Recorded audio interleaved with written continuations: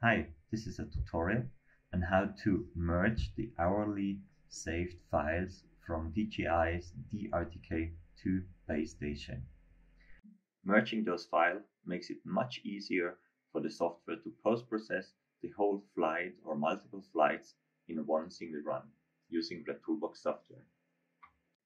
Everything is defined in the GUI of REDtoolbox, so simply select the base station files and load all of them. And you can see that the merged files are automatically loaded, the nav files extracted, and everything is prepared. Hope you enjoyed this feature, and if you are struggling with your dataset, just let us know. All the best, bye bye!